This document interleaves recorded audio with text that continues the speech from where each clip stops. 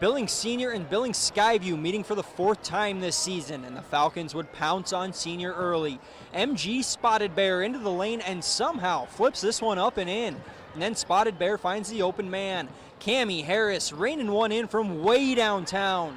And more Skyview. Brooke Berry stops and pops from the foul line as the Falcons led by as many as 16 in the first half.